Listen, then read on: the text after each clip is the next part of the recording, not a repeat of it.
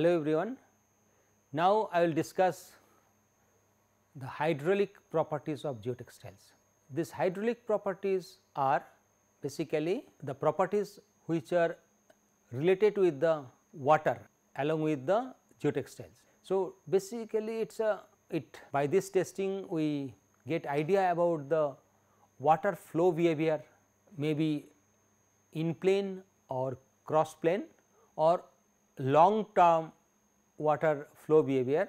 The soil particles gradually clogs the pores of geotextile and that will reduce the permeability characteristics. So, all these characteristics are hydraulic characteristics of geotextiles.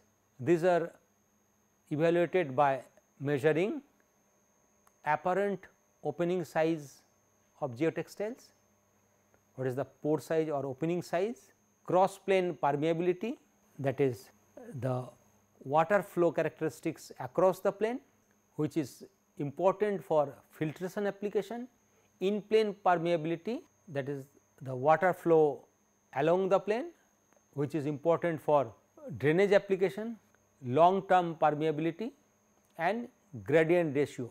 The apparent opening size is measured by dry sieving method, the STM method also called dry method, where glass beads of uniform size, that is certain glass bead of uniform size is used.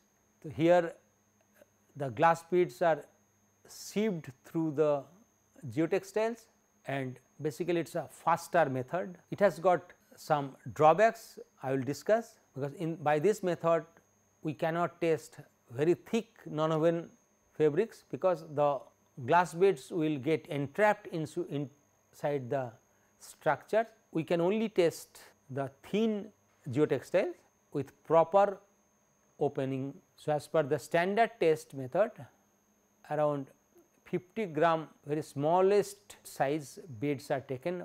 We start with the smallest size that is 75 micron approximately, and it is sieved through the geotextile for 10 minutes. It's the frame is shaking, then determine the percent of glass beads retained on the geotextile, and that same process is followed using a little bit larger size till the percent of glass bead present that is passed through the geotextile is X percent or less, certain known percent or less, that will keep on repeating. Suppose at 75 micron all the glass beads are passing through the geotextile. So, that will not give us the actual idea. So, we have to use the next little bit larger size. In this way we will keep on repeating. Then we will get a plot between the bead size in x axis and percent passing on y axis. So, if y percent of certain particle size is retained, we will measure what is the percent retained. That means, all the pores are larger than this, all the pores are that percent is retained are smaller than that size. So, if y percent of certain particle size is retained on geotextile, then OY of geotextile is the size of the particle in millimeter, that is usually 90% we take, the y we take is 90%, 95% are used in the literature. So, O90 we used to take. As per STM, apparent opening size is either O95 or O90 we can use. So, O95 means 95% are retained and 5% of the particles are passing through the geotextiles. That means, 95% of the pores are smaller than that of specified size of the particles. That is the meaning of O95, because 95% particles are retained. So, the amount of particles retained will measure as apparent opening size. So, 95% of particles are retained means, that means 95% of the pores are smaller than that specific size. So, this is the different components. These are the sieves of different sizes. Here its shaking is taking place here. From this plot we will get the apparent opening size. So, for different size particles, for here in x axis particle size is given and percent finer here. So, O90 is 150 micron. So, if we take 150 and here it is 230, this is 100, 200, 230. For 230 micron only 5% is passing, 5% particles are passing. So, here the percentage finer, this is percent particle passing through this. So, here if it is 5% particles are passing through at this particle size, say 230 particle size, that means it is a O95, that means 95% of particles are retained. Similarly, at 150 micron the 10% particles are passing through, 90% particles are retained. So, in this way we get idea about the apparent opening size. The limitation of this methods, as I have discussed, thick non-woven fabric we cannot use. If we use woven geotextiles, sometime yarn may get distorted, that affects the apparent opening size value. Glass bead sometime it is a lighter one, it tries to float over the geotextile, and another problem is that if we use the synthetic fiber, it may create the static electricity and that will affect the test result, because the glass beads will get attracted by the fiber. So, in that case we use the anti-static spray to avoid this problem. To overcome these problems, there is another way to measure the apparent opening size, that is the hydrodynamic test, or we can call it as wet sieving test. The test is almost similar to the dry sieving, but here it is done under water. So, uniform size of sand particles are used in this test. In dry sieving we use the glass beads, here sand particles are used. Geotextile with sand particles is repeatedly dipped in water and taken out, that has been taken out and dipped again, so that there is a movement created. Percent of sand particle passing through the geotextile is determined after the test. So, this is similar to the dry sieving test, but this process overcomes many limitations of dry sieving process, like the static electricity generation process is eliminated. This is the diagram where geotextile and sand particles are kept here, and this total frame is moved up and down, so that the sand particles move through the geotextiles. Typically number of cycles of immersion is 100.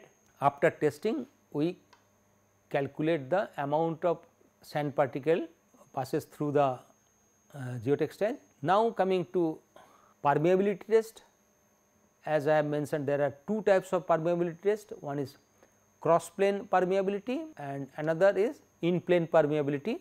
In cross plane there are again two types, one is constant head permeability test, another is falling head permeability test. In constant head 50 millimeter water head difference is created between the upper and lower surface of geotextiles. Water is allowed to flow through opening of 25 millimeter diameter, volume flow is measured, and gradient means water head per unit thickness, that is the gradient, water gradient, and from there we can calculate the flow rate. This is the flow rate Q, and then permeability coefficient we can calculate. also if we divide the permeability coefficient by thickness, we will get the permittivity. So, we will get all this data. This is the photograph of the test device. Here water is fed, this is a water inlet, water column is there, geotextile sample and the water head is measured. So, we can get the certain water head here and we calculate the water flow rate. So, this is the water outlet. From the outlet we can calculate the actual flow rate for certain pressure difference. Now, with this numerical example we can calculate the permeability coefficient and permittivity. From this given data, the data is 500 ml of water collected in 300 second under 50 millimeter head of water. So, we have constant head, we know the flow rate and thickness of geotextile is known, it is 0.65 millimeter, diameter of opening of permittivity device is 25 millimeter. So, from there we can calculate the flow rate. So, the flow rate is 1.67 milliliter per second. If we convert it to cubic meter per second, it will be 1.67 multiplied by 10 to the minus 6. Area is known, cross sectional area, pressure difference is known. From there we can calculate the permittivity coefficient and then permeability. Permeability coefficient is Kn and permittivity, its value is 0.068 per second. The other method is falling head permeability.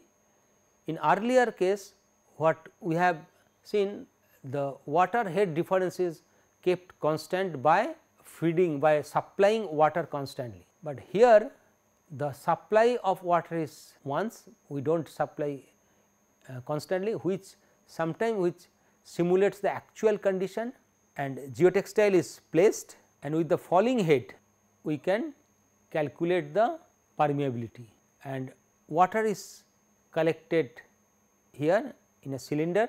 So, water level, initially water level is at this point, so height is H0 and final water level at the end of the test is delta H1. The falling head permeability test involved flow of water through the relatively short soil sample connected to a standpipe, which provides the water head and also allows the measuring the volume of water passing through the sample. So, that is how it is measured. The diameter of the sandpipe depends on the permeability of the test soil. So, this water falling head permeability is typically measured for permeability characteristics of soil. So, before starting the flow measurement, the soil sample is saturated and the sandpipes are filled with their water, because if it is not saturated or if it is filled with the void, that will actually affect the flow rate. So, the test is then start by allowing the water to flow through the sample. Time required for the water to fall from the top to the lower point is recorded, and from there we calculate the falling head permeability using this formula, that is the permeability coefficient and permittivity we can calculate. Another characteristics is that this is the falling head permeability tester. It is an in plane permeability test, where the water is allowed to pass through the plane of the fabric, that is geotextile. Test is performed at different gradient is water head per length of sample, at different water gradient it is used. Here it is a water head divided by length, because in cross plane it was water head divided by thickness, but here gradient is length. Why it is through length? In cross plane this is the flow and this is the thickness of the fabric. So, water is passing through the material from this point to this point, this is the point through thickness. That is why gradient required is water head divided by thickness here,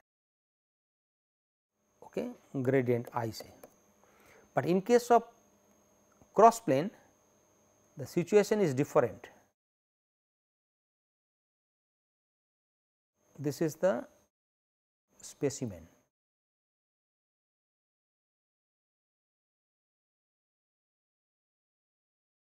Here it is a length, width, and this is the thickness. Here water is allowed to flow from this point and it is coming out. This is the water inlet, through the thickness it is coming and allowed to. So, it travels this length L, that is why gradient required, and the pressure difference from this point to this point it is delta H and travelled L. So, gradient is here, and this test, in this test 3 different gradients are taken, 0.25, 0.5 and 1. Normal pressure is applied on the sample, because typically in geotextile application, the geotextile when it is placed under the ground, there will be some pressure applied on the normal direction. So, that is why in this test we apply certain normal pressure.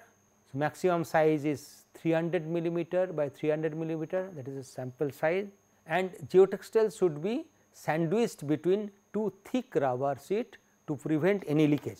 Here in this test we apply certain normal pressure. This normal pressure is known, normal pressure is required, so that the actual, it simulates actual condition where normal pressure is applied. In addition to that, this geotextile is covered with rubber sheet, impermeable rubber sheet from both the sides. This is just to ensure that the water which is coming from one side, it flows through the plane, across along the plane. It should not come out from side, just to prevent the flowing out of water from inside the structure. That is why the geotextile is sandwiched between 2 thick rubber sheet. This is the diagram. Here it is a inflow and this is the outflow, and water gradient is created.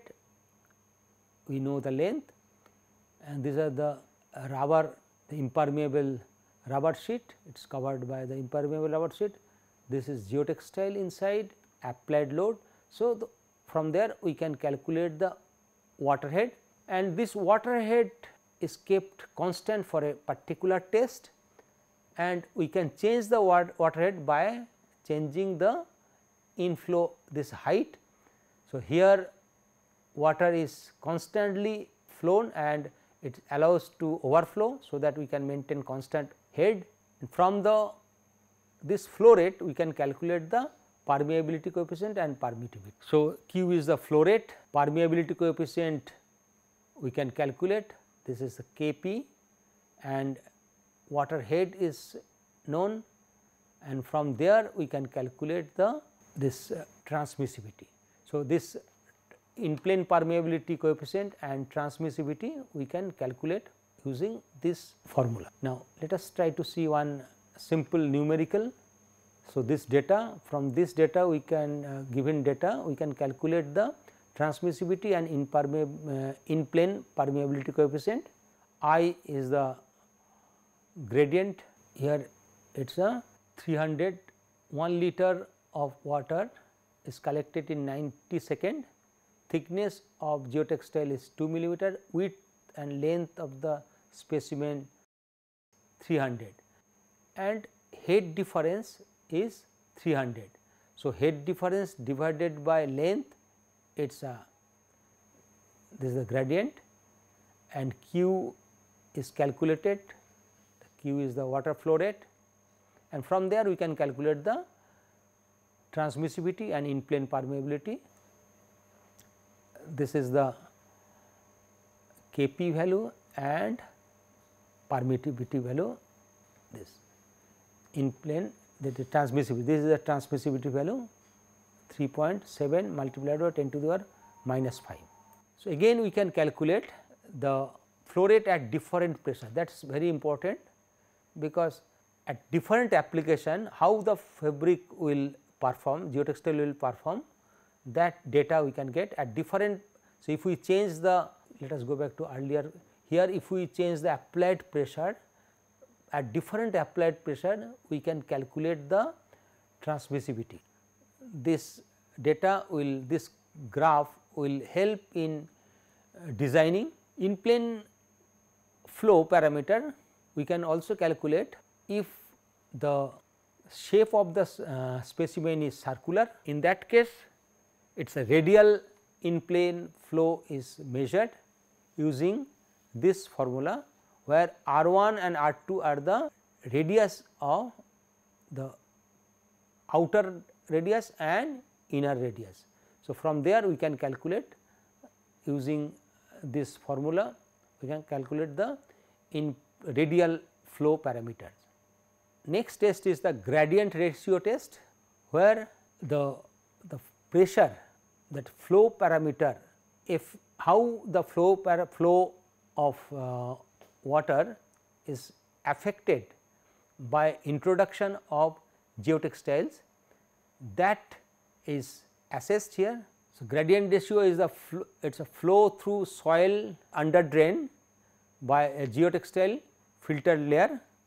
So, when the geotextile is laid in the soil, so in that condition here the actual flow is measured.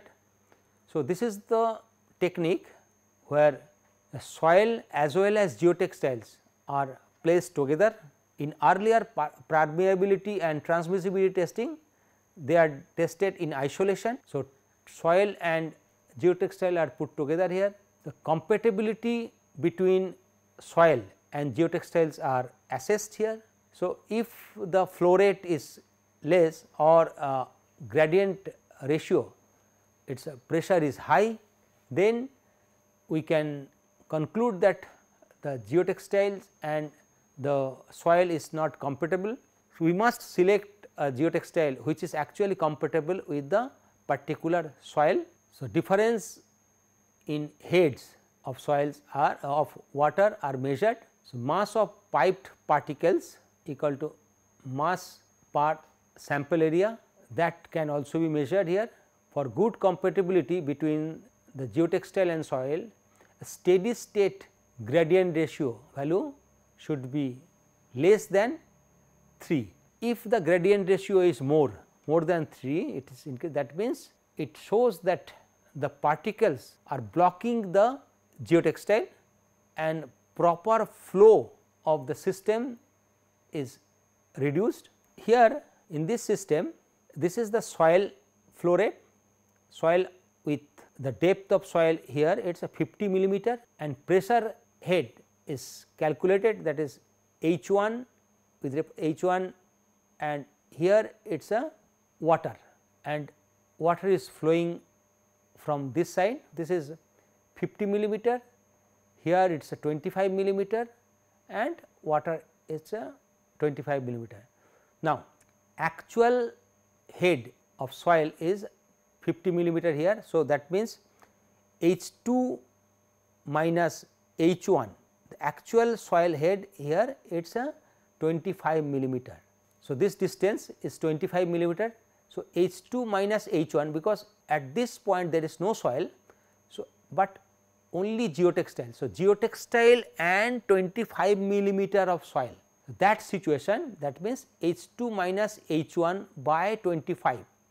So, presence of geotextile and soil is there, and to H3 minus H2 it is actually it is a 50 mm.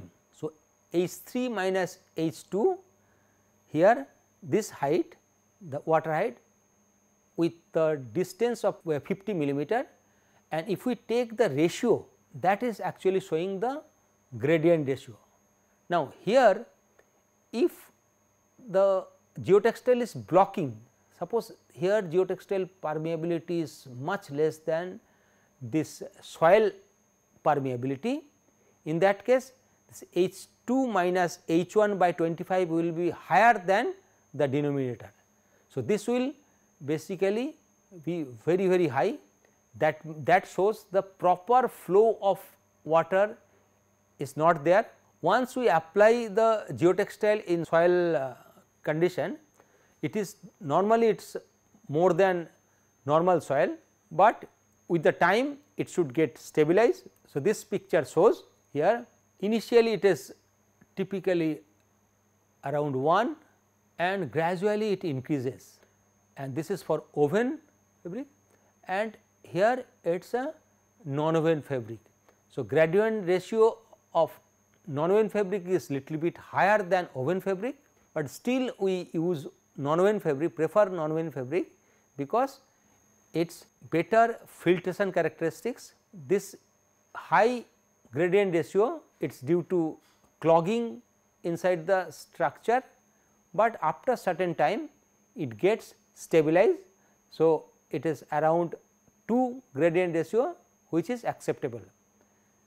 But on the other hand, woven, although the gradient ratio is low, but it is not used for drainage or that permeability purpose, that cross plane permeability is not there. So, drainage application or filtration application it is not normally used.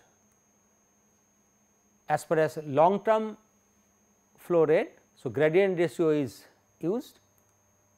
So, flow rate can be determined by establishing steady state condition, and permeability coefficient can be determined.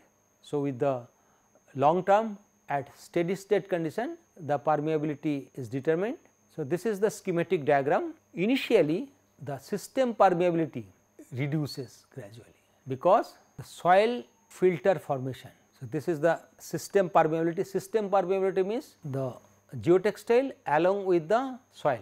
As I have already mentioned, initially there will be little bit piping, the soil, smaller soil particles will come out from through the geotextile, and soil filter formation will be there, that is unstable condition.